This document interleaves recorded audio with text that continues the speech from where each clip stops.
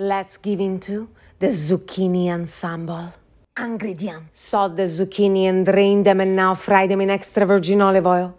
Now let's make the red passion pesto with sun-dried tomatoes, shaved almond, garlic and pecorino with extra virgin olive oil.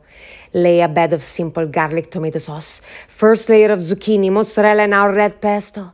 Water full of Parmigiano cheese. Because we love it so much, we are going to do it twice more. You see, the ensemble is simply a combination of nature's best ingredients.